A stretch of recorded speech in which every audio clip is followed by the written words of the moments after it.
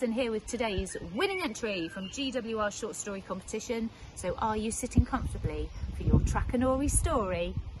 Great, then I will begin. This one is by Rosie Wilkinson and it's called The Animal Train.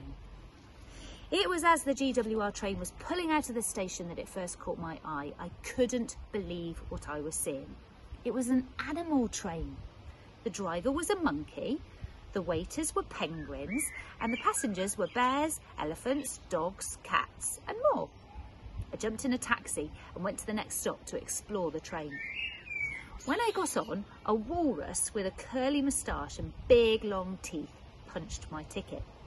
When I sat down, I sat next to an ostrich, kept on pecking at me.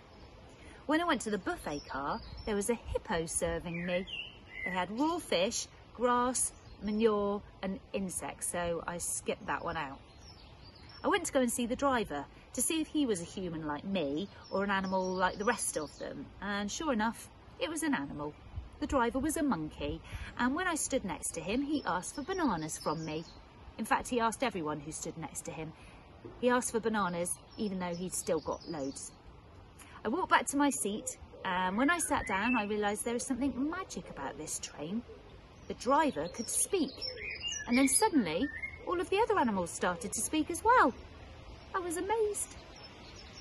Once I'd figured all this out, everyone, even the conductor and the penguins, stopped doing their job and were dancing up and down the train.